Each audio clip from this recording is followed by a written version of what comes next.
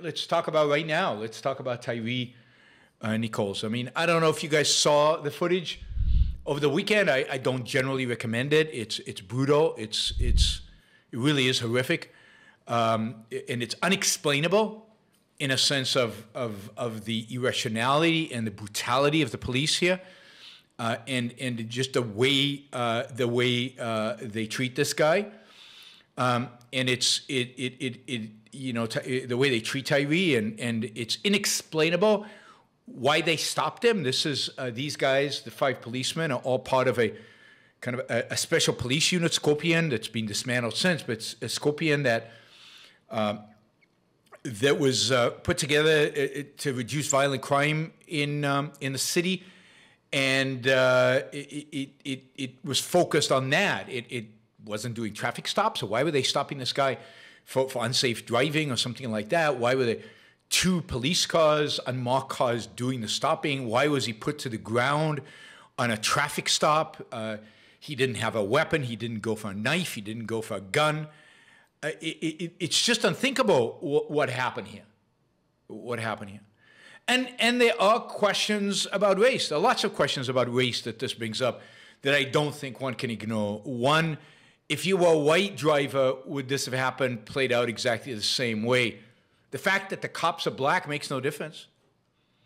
Second, if the cops were white, would there be people all over the media defending them right now?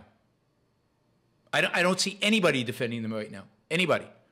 Even the generally pro-police people don't seem to be defending them. If there were white cops, would they be defending them? Would they at the very least be going out there and saying, well, we don't know the facts, maybe this, maybe that?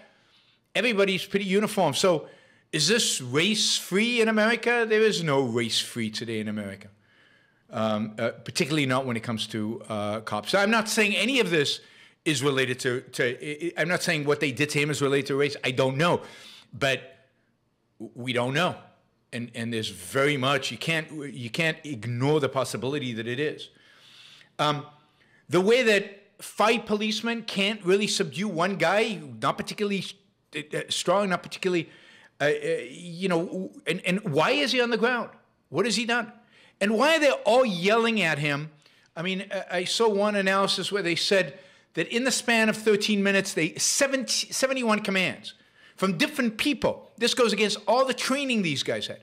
Supposed to have one guy in charge, giving the commands. Why is everybody yelling at him different things? He complies with them. They keep yelling at him. He complies. He's saying, I'm doing everything you're telling me to do. And he still gets beaten up. And it's not just beaten up. In order to subdue this guy, they taser him. They pepper spray him. They kick him in the head at least twice. They kick him and beat him everywhere else. I mean, the beating was such that it killed him. I mean, this is completely and utterly messed up. He did comply. At every step, they tell him to do something, he does it. At every step. They say, get on the ground. He gets on the ground. They keep yelling at him, get him on the ground. Finally, he figures out they want him to lie on the ground, so he lies on the ground. They keep yelling at him, so he turns over on his stomach. They keep yelling at him and beating him. It doesn't matter. His compliance was not an issue. You watch this video. He's complying. But if you're getting beaten up for no reason, are you going to just lay there and do nothing?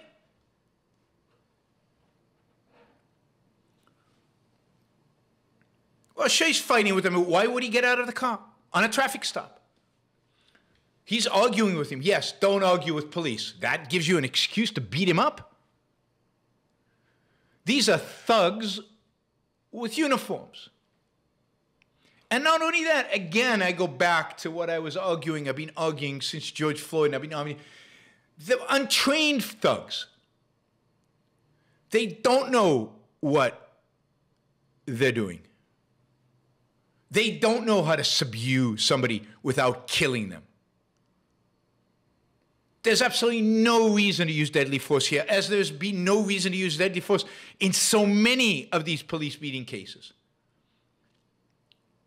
They should be trained and be able to subdue a guy one-on-one quickly, effectively, without killing him.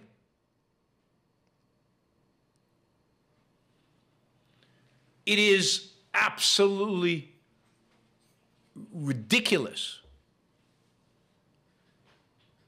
that these guys would do what they did. I don't care if you're giving them, if you're speaking back to them because they're asking you to do something unreasonable. You put handcuffs on him, take him to police, and say that he didn't follow orders. Why is that difficult? Why does that require beating him? Why does that require putting him on the ground? Why does that require kicking him in the face? Why does that require pepper spray and tasers? All of them, not just one of them, all of them, all of the above.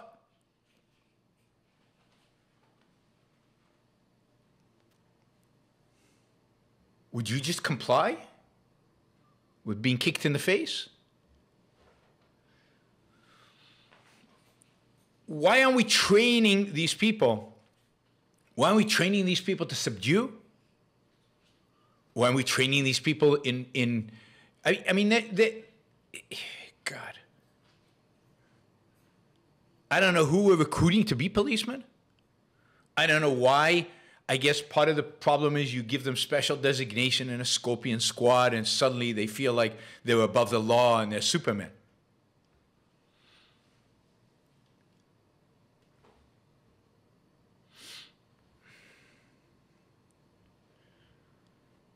So, truly horrific. And then how stupid are these cops?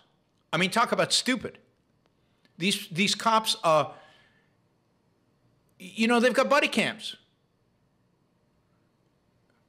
Do they think they can get away with it?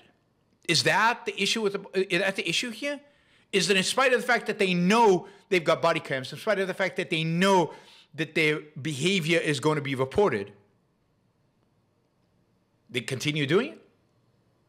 And then I don't know if you saw from the video, it takes the medical staff minutes to treat Tyre. They're just hanging out. They're not rushing him. I mean, who knows if his life could have been saved if he'd been treated immediately.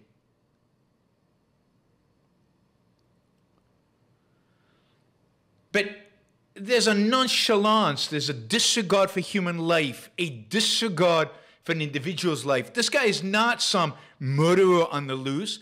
This guy has not shot anybody and is escaping the police.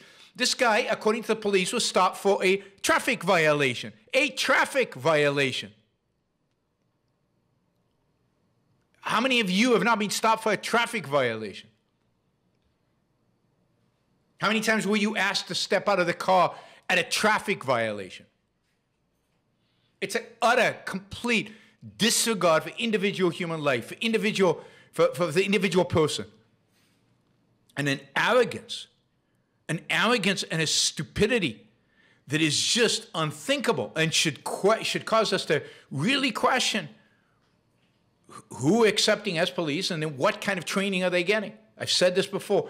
They should be trained to subdue quickly, effectively. There should be almost no circumstances where a policeman has to beat up somebody.